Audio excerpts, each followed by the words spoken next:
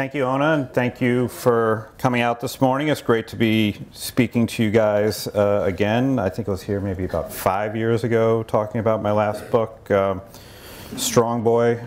And all my writing has been in the history realm. But then after I finished Strong Boy, I was giving you a sneak preview already, I guess. This is really trigger happy. When I was looking for my next story to write, I told my agent, all right, I've got this story. It's about a band of refugees from the Great Hunger who come to the United States. They fight in the Civil War and then unite in a private army that undertakes one of the most fantastical missions in military history, to kidnap Canada and ransom it for Ireland's independence. So her first question to me was, when did you decide to start writing fiction? And I said, no, this is a true story. And then her second question was, how many pints of Guinness did you have to inspire this idea? But I know the idea sounds just absurd today that there was an Irish-American army that invaded Canada, but it happened not just once, but 5 times between 1866 and 1871 in what are collectively known as the Fenian Raids. And so this whole idea sounds absurd to us today, but part of what I want to do is try to transport you back about 160 years, and you'll see that this idea is not as crazy as it sounds. So why would anyone want to attack sweet, peaceable, polite Canada, a place where when the buses do get into an accident, they do say, sorry. So that's part of us viewing the past through the lens of today, when the United States and Canada share the longest peaceable international boundary in the world. But relations between the United States and Canada were not always so polite. And in fact, in the first American century, the United States had a border problem, but it was a northern one. The border between the United States and Canada was lawless no man's land that was frequented by counterfeiters and smugglers, and there was a lot of skirmishes over just where this border actually ran. And the idea of invading Canada in the first 100 years of this country's history was about as American as fireworks on the 4th of July. So even before the Declaration of Independence is signed, the Continental Army goes due north, and General Richard Montgomery will seize Montreal and march on to Quebec City, where he meets up with Colonel Benedict Arnold before he turns traitor, leading another band of the Continental Army up through Maine. And they lose a terrible battle on New Year's Eve in 1775. But the United States would return again during the War of 1812. There are battles being fought on both sides of the border. And before the British ever burned down the White House, it was American troops who burned down the provincial capital of Ontario, which is present-day Toronto. And the village of Buffalo on the other side of the border got burned down, so there's a lot of action back and forth. And then there's these series of ridiculous interactions with equally farcical names that start to take place. So there's the Pork and Beans War of 1838 between groups of lumberjacks from Maine and New Brunswick who are fighting over the same logging rights. And then my favorite is the Pig War of 1859, that I assure you was no baloney. But it started when there was an American settler on the disputed island of San Juan Island between Seattle and Vancouver, and he sees a pig that's rustling around in his garden, and he shoots it dead. Turns out the pig belonged to the Hudson's Bay Company of Canada, and let's just say that things really spiral out of control to the point that there are 500 American troops under General George Pickett on one side of the island staring at 2,000 British troops and 5 warships on the other side of the island. Luckily, no shots were ever fired, and the biggest combat threat of that mission was the complete and utter boredom that was suffered by these soldiers staring at each other. So the thing that we also have to remember is that let's do this. There we go. All right. So the flag that's flying over Canada is not the familiar maple leaf that we know today, but it is this flag, the Union Jack, which is a hated symbol to these militant Irish Americans who are going to carry out these attacks. So the luck of the Irish was not something that you really wanted to covet for about 700 years, because the Irish had the poor fortune of being in the backyard of England and Great Britain, which would become the most powerful empire in the world. And the British colonized Ireland since the 12th century. And things got really bad in the 1700s when the British Parliament passed laws that restricted the rights of the Irish living in Ireland, particularly Irish Catholics. So if you were Irish Catholic living in Ireland in the 1700s, you were not allowed to vote, you were not allowed to hold public office. You could not send your child to a Catholic teacher. You could not have a Catholic teacher brought into your house to teach your child. You could not own firearms, a horse that was worth more than 5 pounds. You were allowed to have a knife as long as it was chained to a table so that you could not use it against the local priest. The local police, sorry. I'm jumping ahead in my mind here.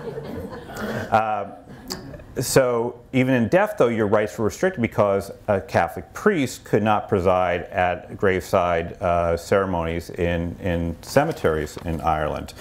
So you have then, for 700 years, the Irish thinking that the British are trying to extinguish their language, their religion, their culture.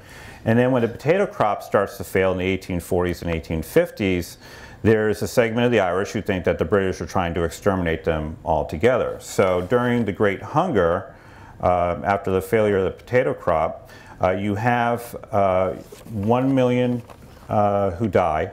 There are 2 million who are forced to flee the country.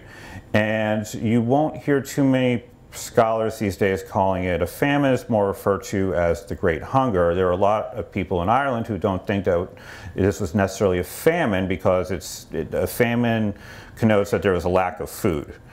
But there were wheat, barley, and oats that were being grown in Ireland and were getting shipped out under armed guard to other ports in the British Empire. So you have many of these 2 million people who are fleeing the Great Hunger are going to come to North America. They'll either settle in Canada or in the United States. And the Irish who come to the United States are unlike any newcomers that the country had seen before. Maybe the biggest difference is that they weren't necessarily immigrants coming to this country for American values. They're refugees fleeing a humanitarian disaster. They're not hungering for American ideals. They're literally just starving for food. And then you have about a quarter of them who don't speak the English language. They speak Irish. Most of them are illiterate. And to many Americans, the Irish who are pouring into this country are practicing an alien religion, Catholicism.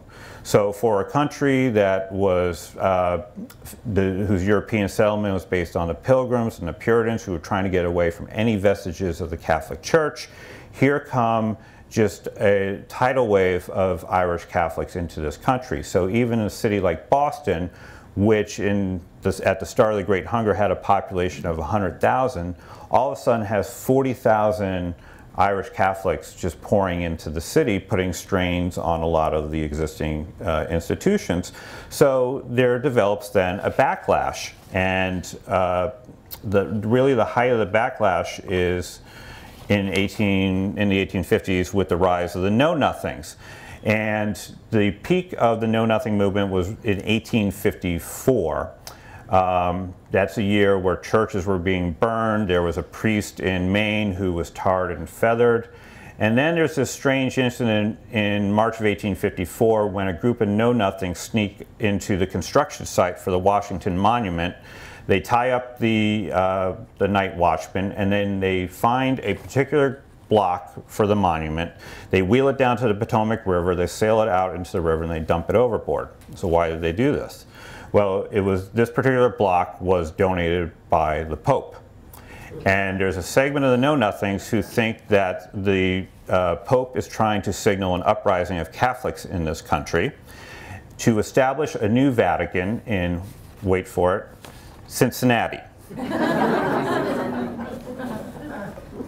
So the Know-Nothings sweep a lot of the elections in the Northeast in 1854, none more than here in Massachusetts, where the Know-Nothings win every statewide office and all but 3 seats in the state legislature.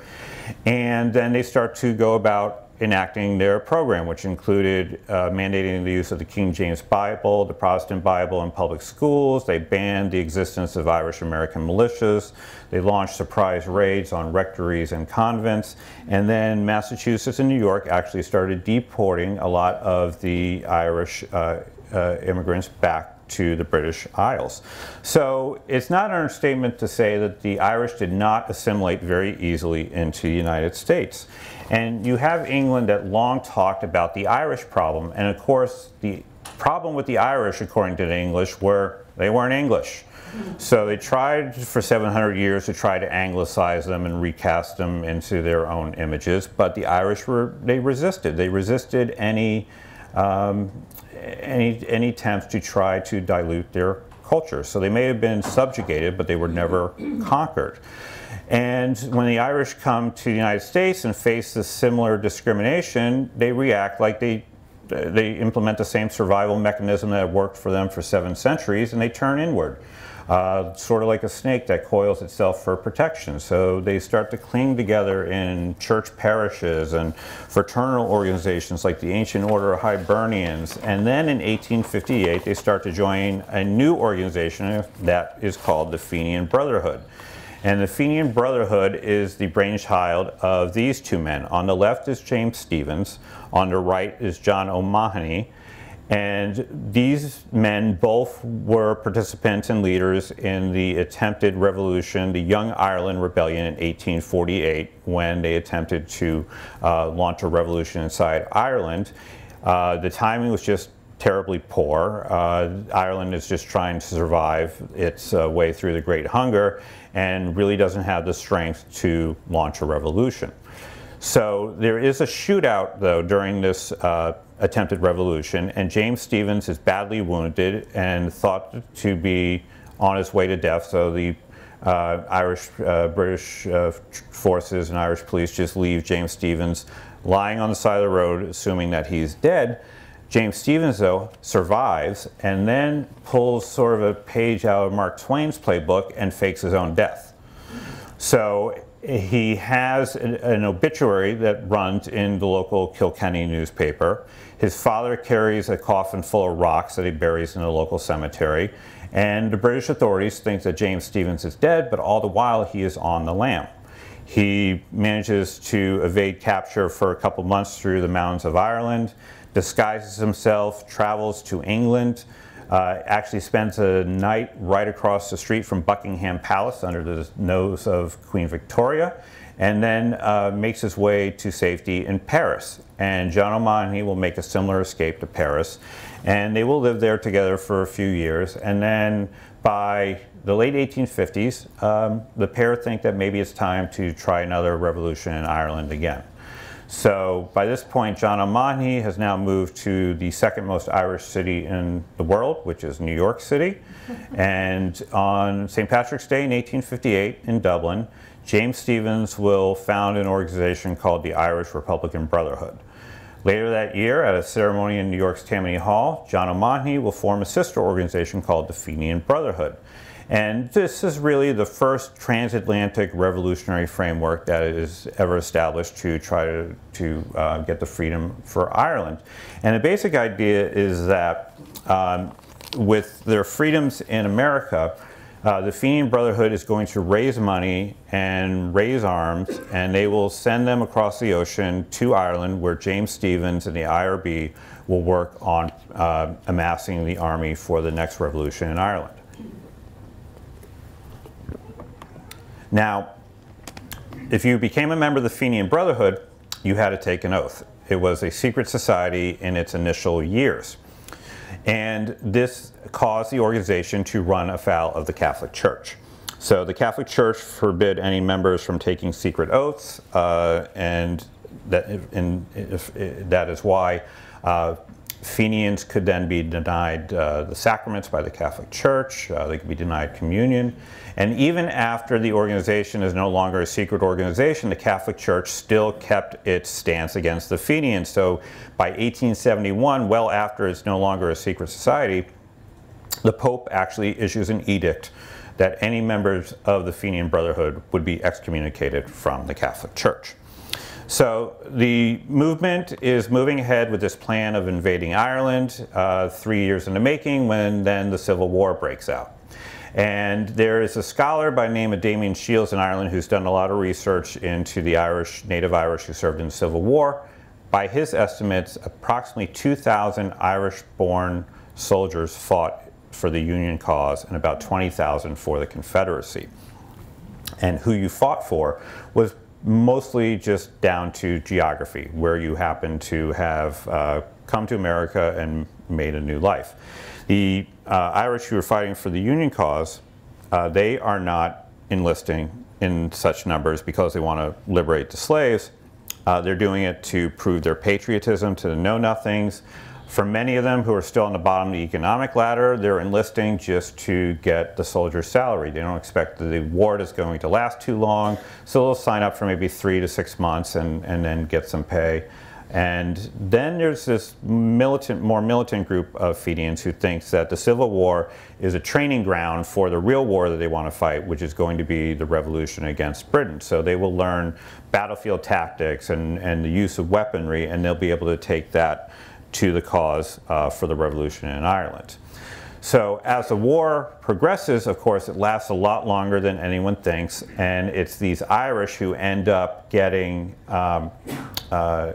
killed by the thousands. They're cannon fodder in battles at Antietam and Bull Run and Fredericksburg. And as the war progresses, it's interesting that the Union Army actually makes some provisions for Union Army members who are part of the Fenian Brotherhood. So Fenian recruiters would actually go to into Union Army camps and try to recruit members.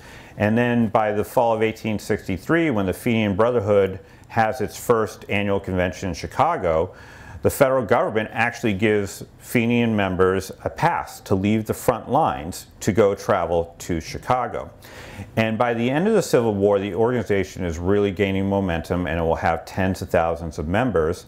And the Fenian Brotherhood will actually then start to have paid recruiters who will go to the mill cities in Massachusetts. So they'll go to Lawrence one night, Lowell the next night to recruit members. They'll go to the mining towns out in Pennsylvania, a different village each night, and they're signing up members by the thousands there. And the Fenian Brotherhood actually then has its own president, has its own Senate, it has its own constitution, it has its own government in exile. It establishes the Irish Republic in exile, and it has this Capitol building right in the heart of New York City, a place called the Moffett Mansion. The press would refer to it as the Fenian White House, but it's a 4-story brownstone on the north side of Union Square. And you can see the flags flying over it. You have the stars and stripes, but then there's also the Irish flag. So again, here's a whole government in exile plotting revolution against the British in the heart of New York City, and keep in mind that the Catholic Church is still banning them because they're supposedly a secret organization. The other thing that we'll see too is that the interesting thing about the Fenians being called a secret organization is that the worst thing that they were at doing is keeping a secret. So they were easily infiltrated by American spies, British spies, Canadian spies, but in truth, all anyone wanted to know about what the Fenians were doing was to just have a newspaper subscription, because it's all out in their every move. So in addition to having their own republic in exile, they issue their own war bonds in denominations from $10 to $500. So you could purchase these bonds, and then they would be payable 6 months after the establishment of the Irish Republic with interest. Now, the interesting thing about this is when the Irish Republic is finally established, decades later, all of a sudden these bonds come out of people's drawers in America, knocking on the doors of the government in Dublin, wanting to get paid off. And the government in Dublin had no idea what these bonds were all about. They didn't pay anything out on them, but they could still fetch a pretty penny today on eBay. So by the fall of 1865, everything's in place to try to launch this revolution in Ireland. And you start to have Civil War veterans who start to sneak into Ireland to get into position for the uprising.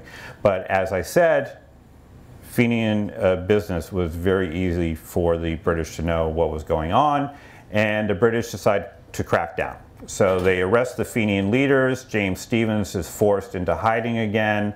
Habeas corpus is suspended in Ireland, and this idea of having the revolution in Ireland is all but dead at this point for the time being. And this is going on at the same time that there's a growing movement of Fenians who think this whole idea of trying to launch a revolution in Ireland is a crazy idea because we've tried it every generation, it hasn't worked. How are we going to get all these guns over to Ireland? Not only do we not have a navy, we don't even have a single boat. So there's a group that says, why are we doing all this logistical work when we can literally just get on a train and walk across the border into British soil, and that is in Canada. So this idea is really gaining steam, and then particularly after the idea of the revolution in Ireland is dead for the time being. So what's the idea? What are they hoping to get by attacking Canada? Well, one idea is that maybe what they can do is they can divert British troops from Ireland to Canada that will leave Ireland less defended and more capable of being conquered by the skeleton crew of Fenians that are still in Ireland. Another idea is that they will just get over the Canadian territory, get a little bit of territory for themselves, and then they will be able to gain belligerent rights and issue letters of marque to privateers that could then terrorize British shipping. Then a third idea is that what they can do is maybe what will happen is we can spark a war between the United States and Great Britain. And if we help out the United States conquer Canada, then the United States in return will give us Ireland. And then there's just this real militant group of Fenians who think that we can get into Canada, we'll be able to conquer it, and then we're just going to simply hold it hostage until the British give us Ireland, and then we will give Canada back. And the most surprising thing to me in doing the research in this book is that this idea actually had the tacit support of the White House. So after the war, the Fenians are among the primary buyers of all these surplus weapons and surplus ammunition that is available after the end of the Civil War. And then there's a meeting in the White House in October of 1865 between Fenian leaders and President Andrew Johnson and Secretary of State William Seward. And according to the Fenians, and they're the only account that we have of this, so we have to just keep that in mind. At the meeting, they detailed the idea of attacking Canada, and Johnson said that he basically would turn a blind eye to them. He would, quote, acknowledge accomplished facts, which they took to mean that if you get into Canada and you have to get some territory, okay, then we'll deal with it at that point. But I'm not going to do anything to actively stop you. So why would Johnson take that point of view when conducting a war against another country with the United States is at peace is a violation of neutrality laws? That is because of the tremendous hostility between the United States and Great Britain by the end of the Civil War. So you may have heard of the Trent Affair early on in the Civil War when a American ship stopped a British steamer and pulled 2 Confederate diplomats off of it. That almost triggered a war between the British and Americans in 1861. But what really angered the Americans was that it was inside British ports that were built great warships, Confederate warships like this one, the CSS Alabama, that terrorized Union shipping for a couple of years all over the globe. It was said that British hands not only built these ships, but there were British sailors on board who were faking Southern accents as well. It was inside British foundries that Confederate guns were being manufactured. So by the end of the war, Andrew Johnson wants the British to pay reparations for all the damage that is caused by their warships. He wants millions and millions of dollars in damages. And then there's a lot of animosity towards Canada itself over what happens during the Civil War, because Canada is a haven for draft dodgers and escaped Confederate prisoners of war, and it's also a place where the Confederate Secret Service had safe haven. And from Canada, they plotted raids on a bank in St. Albans, Vermont, in which they were able to get a few $100,000. There was a plot to firebomb public spaces and theaters in New York City that they attempted to carry out in November 1864, but their Greek fire did not ignite in the way that it was supposed to. And then there's a thought that this Confederate Secret Service cell in Canada was involved in the assassination of Abraham Lincoln, because John Wilkes Booth was spotted by some eyewitnesses in Montreal the day before the assassination. And then when Booth is killed, there's a slip from the Royal Ontario Bank that is found in his possession. So there's a lot of animosity towards Great Britain, a lot of animosity towards Canada, and then there's still this idea of manifest destiny at hold in the United States. So now that the country has reunited, it stretches from the Atlantic to the Pacific, territory has been taken from Mexico. What's the next place that the United States is going to expand to? Well, due north in Canada. So there are bills that are introduced into Congress in 1866 that actually apportions out where the 4 new states from Canada are going to be to enter into the Union, and where the 29 new congressmen are going to be apportioned among those 4 states. And then there's this plan by a senator named Zach Chandler in Michigan that has 30 other senators that sign off on it. And the plan is that as a way to heal the nation after the Civil War, the country will put together a 200,000 man army with 100,000 men from the north and 100,000 men from the south. And this army is going to invade Canada and hold it hostage until the British pay the reparations that they want due for the Alabama claims. So here come the Fenians into Andrew Johnson's office with pretty much the same plan. So why not outsource the job to the Irish for them to do? So that's why you have this, the White House turning a blind eye to this whole operation. So let's talk about the first major attack on Canada, and it's the brainchild of this man, Thomas William Sweeney, who is the epitome of the Fighting Irish. So when Thomas Sweeney emigrated from Ireland to America when he was a boy of 11 years old, he is actually washed overboard in the Atlantic Ocean and survives 30 minutes in the cold Atlantic until he is rescued. He makes it safely to America. He will later enlist in the military and fight in the Mexican-American War. And in one battle, he is shot in the groin, decides he's going to keep fighting, and then minutes later takes another bullet that goes right through his right arm, which will lead to its amputation. But rather than leaving the military, he keeps serving. In fact, he gets into a fist fight with his superior officer, but it still whips him with his one good arm. And then during the Civil War, the Battle of Shiloh, he's very instrumental in the Union cause there, despite taking 2 more gunshots to his left arm and another one to his leg. But after the Civil War, he then signs up to be the Secretary of War for the Fenian Brotherhood to put together this plan of attacking Canada.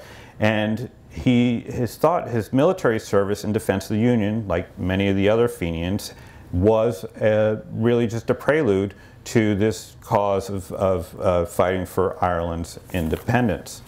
So let's talk about the plan itself that Sweeney comes up with. So it is an amphibious invasion with 5 prongs. And to the west, he's going to get some boats ready in Chicago, and there'll be a band of Irish who sail up through Lake Michigan and Huron and land in Ontario. There'll be another group that crosses the Detroit River into Windsor, Ontario. Another amphibious landing will be launched from Cleveland across Lake Erie. Another band will cross from Buffalo into the Niagara Peninsula. And these 4 prongs will then converge and march on Toronto. But according to Sweeney's plan, this is all a feint. He wants this to be a false move that he hopes is going to draw the British and Canadian Defence Forces away from Montreal, which is his true target, because he wants an army of 17,000 men to go right up through the Lake Champlain Valley in Vermont, seize Montreal, seize Quebec City, and then they're in control of the St. Lawrence River, which will allow them to put a chokehold on all trade going in and out of Canada. So it's a playbook that had been tried before by the Continental Army, tried by the American forces in the War of 1812 without much success. During the War of 1812, it was Thomas Jefferson wrote that conquering Canada was going to be a mere matter of marching. They assumed that that Americans would be treated as liberators by the Canadians, who they assumed would want to join in casting off the British and join the United States.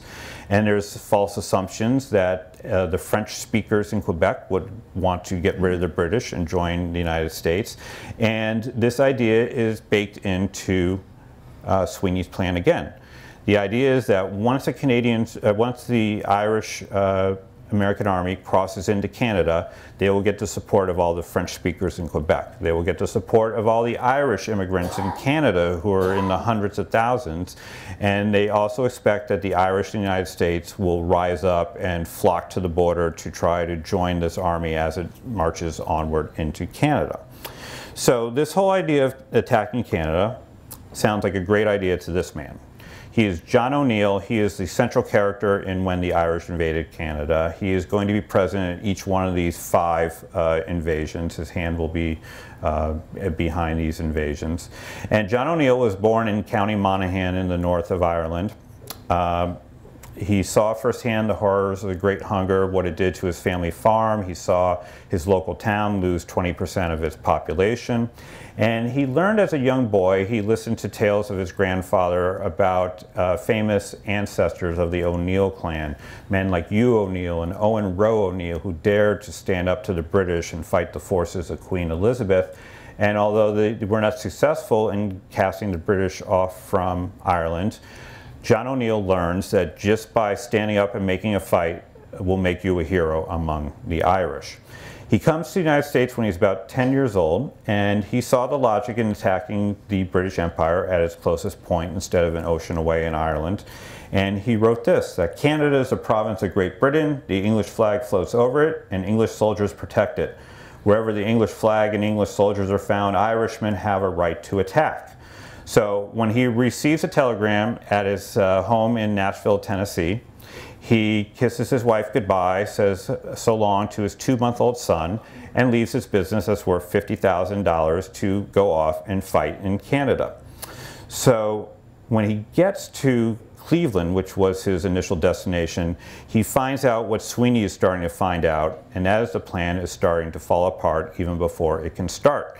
The men are not showing up in as many numbers as thought, the boats cannot be located in Chicago, and they're trying to figure out what's going on here, and part of the problem is this secret organization, once again, all the news is fit to print of what's going on inside the Fenian Brotherhood. So every newspaper across the country is covering the impending Fenian War.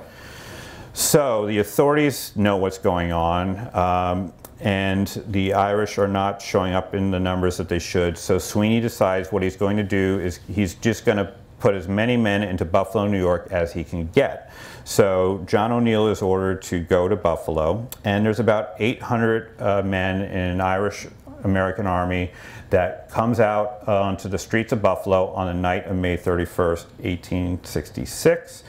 And John O'Neill happens to be in the right place at the right time, because he is the highest ranking person that anyone could find. So John O'Neill is given the command of the Irish Army. And for O'Neill, his whole life has been leading to this moment, because he wrote, "The governing passion of my life, apart from my duty to my God, is to be at the head of an Irish army, battling against England for Ireland's rights.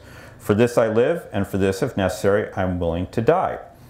So O'Neill leads this army through the streets of Buffalo, late on the night of May 31st, 1866.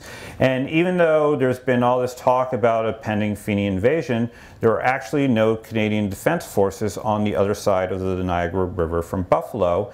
And that's because there have been rumors of these attacks for months and months, and it had become like the boy who cries wolf, to the point that no one wanted to pay to put the militia out anymore. They would just wait and see if this thing actually happened, and then they would deal with the problem at that point.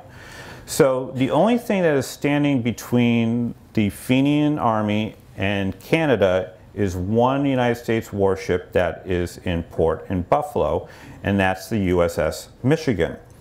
So when Captain Andrew Bryson of the USS Michigan hears about a disturbance of men marching through Buffalo, he orders his ship to be put out into the Niagara River to monitor it. And he can only get the ship out there with the help of his pilot, who's the only man who knows to navigate the Niagara River. So Bryson knows that, but so does the Fenian Brotherhood, which has a sleeper cell on this ship. So there are 17 members, 17 crew of the USS Michigan who are members of the Fenian Brotherhood. And they know what they have to do is they have to take the pilot out for a night on the town of Buffalo, New York. So the pilot, whose name is Patrick Murphy, and he's no Fenian, however, he is a loyal sailor. They take Patrick Murphy into the saloons of Buffalo so that when Bryson is looking for his pilot, reportedly Murphy is stumbling around the streets of Buffalo singing "The Wearing of the Green." So the coast is clear for John O'Neill's army to cross the Niagara River, and they do so in the early morning hours of June 1st, and then they plant their feet on British soil and they plant their Irish flags in the same turf. So here's sort of a showing of what the troop movements are for this, this invasion. And the blue line will be the movement of the Fenian troops, and the red line will be the movement of the British and the Canadian troops.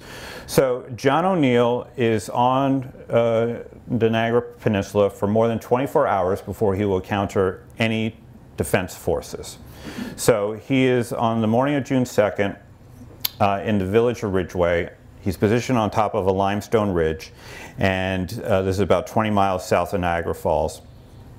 And he can see coming his way an army made up of British troops and Canadian militiamen, and he sees that the size of this army is about 3 times the size of his troops. He does, however, have the advantage of having much more experienced troops because he's got Civil War veterans who have been fighting for years. And the Canadian Defense Forces, some of them are farmers who have never fired a gun in their lives. There's a regiment that is made up of students from the University of Toronto. They got a knock on the door the night before the Fenian invasion and said, "We have good news for you. You no longer have to study for your finals tomorrow." The bad news is you need to be at the drill shed in downtown Toronto at 5 a.m. tomorrow to grab a gun to fight the Southern invasion. So, so a battle starts to take place on the morning of June 2nd, at the Battle of Ridgeway, and this was memorialized in this lithograph here. And I can tell you that there is pretty much little here that's actually historical in the lithograph. So first of all, they're not fighting just feet apart like you would expect at reenactment in Lexington and Concord, okay? It's a much more chaotic battlefield. They're fighting in the middle of an apple orchard. There's split rail fences. Men are hiding behind the trees while they're trying to fire. And then let's talk about what the troops are wearing here. So for one thing, the Irish are not wearing all green uniforms. They're wearing a real hodgepodge. You have men who are dressed in their Union blues. You have Confederates in their grays. There's a regiment of Louisiana Tigers who had come from as far away as New Orleans, and they're still wearing their Confederate uniforms. Many of the men are just dressed in their civilian clothes. On the opposite side, you would have some British troops who are wearing red, but the Canadian militiamen, I will show you in this next watercolor, which is accurate. It was done by an eyewitness on the scene, and this is what the Canadian forces were wearing.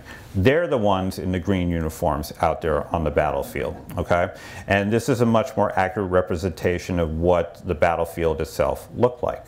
So with their overwhelming numbers, the Canadian and British forces were getting the real early advantage in this fight. And John O'Neill decides that he's going to do a maneuver that he can only do with an experienced army, and that is he orders all his men to fall back into a false retreat. And the Canadian and British forces start getting overconfident, start stretching their lines, and then when John O'Neill thinks the moment is right, he all of a sudden appears on top of this limestone ridge riding a horse and gives the order for his men to charge. The inexperienced Canadian commander sees John O'Neill on his horse and thinks a whole cavalry charge is coming his way. So he follows what he learned in the textbook. He had never fought in a battle before, and he puts his men into a square. What happens then is that makes his men sitting ducks because they're not facing a cavalry, they're facing an infantry.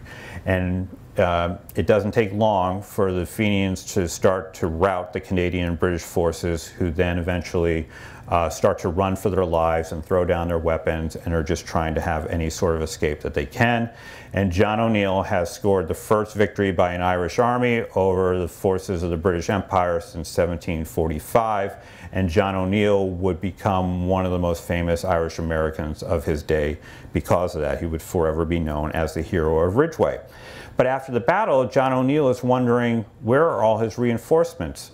Where are all the Irish from the United States who were going to be crossing from Buffalo and helping out once they heard that they had gone across into Canadian territory?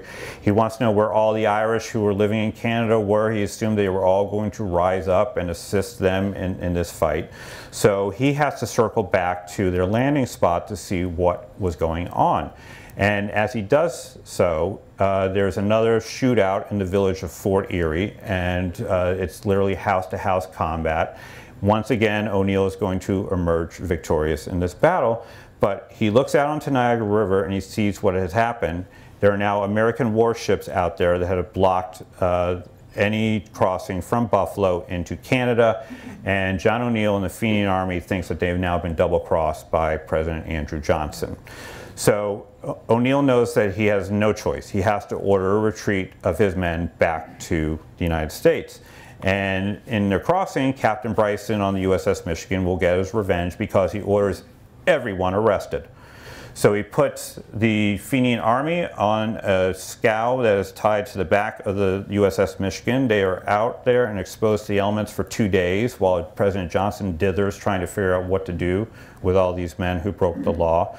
Eventually they would be released, but the Fenian leaders such as John O'Neill would be forced to stand trial. So they went to a courtroom in Buffalo, they posted bail, and they were let out with the assistance of a local Buffalo lawyer named Grover Cleveland, who would become President of the United States a few decades later. So O'Neill is ready to face trial, but he has a better fate than about 100 of the Fenians who have been captured while crossing into Canada. They will eventually be tried, convicted, and then put on death row to face a hanging. So all this, and I've got you only about 100 of the 300 pages into the book. Okay? So I will tell you that before John O'Neill leaves Canadian territory, he lines up all the prisoners that they had taken, and the Canadian prisoners figured that they are about ready to face the firing squad. But instead, John O'Neill will go down one by one, shake the hand of each man, and then in his best foreshadowing of General Douglas MacArthur, vows that he will return to Canada sometime soon, but with a bigger army. And John O'Neill will be true to his word because he comes back to Canada in 1870 and 1871, sometimes with very, very, very farcical results. So I will give you the spoiler alert though. This plan of holding Canada hostage and ransoming it for Ireland's independence did not work. So what's the legacy of the Fenians? Well, one is that they did bring self-government to a part of the British Empire, just not the one that they were intending to. So after this Fenian raid in 1866, it gives a great impetus to this growing movement inside Canada to form the Confederation of Canada, to take over some self-government, because a lot of Canadians did not think the British were doing a great job of protecting their southern border. So, on July 1st, 1867, the new Canadian Parliament takes power in Ottawa. It's a self-governing parliament, and Ottawa is chosen, not a big city like Montreal or Toronto, because it was far enough away from the American border to protect it from another American invasion, because these are happening just so frequently in Canadian history. For Ireland itself, though, the Fenians, this transatlantic framework that they set up with raising money and arms in America and manpower in Ireland, would be put into operation and succeed decades later during the Easter Rising in 1916. The money and guns for the operation, a lot of it was raised here in America. And when the Irish Proclamation is read outside the General Post Office in Dublin, very prominent is a mention of Ireland's exiled children in America as a nod to how important they are in this operation. And the Easter Rising would then eventually lead to Ireland gaining, becoming the Irish Free State, and then would become the Irish Republic. So these Fenians took the torch of revolution from the Young Ireland movement in 1848. They managed to keep it alive so they could pass it off to a future generation that would eventually find success. So I think that's ultimately what part of the lesson here is. And you know, we read a lot of stories and watch a lot of movies about men who face and women who face overwhelming odds. And usually there's a Hollywood ending after it. Well, that's not always the case in history. Sometimes you face overwhelming odds and you are not going to win. But the lesson is from the Fenians, that doesn't mean that you don't put up a fight when you think it's necessary. So whether it's the fight for civil rights or a fight against cancer, just because you're not going to see the fruits of those labors necessarily in your lifetime doesn't mean that you don't put up that fight so that one of your descendants might be able to see that success somewhere down the line. So I think that's the lesson also. So as I want to mention afterwards, I have copies of the book for sale up here. I also have a sign-up sheet for, I do a monthly newsletter with a lot of great history stories. You can also sign up on my website, ChristopherKlein.com, where you can find more about my books and about some of the other writings that I do, a lot of other history stories that I tell. So with that, thank you very much. Thank you.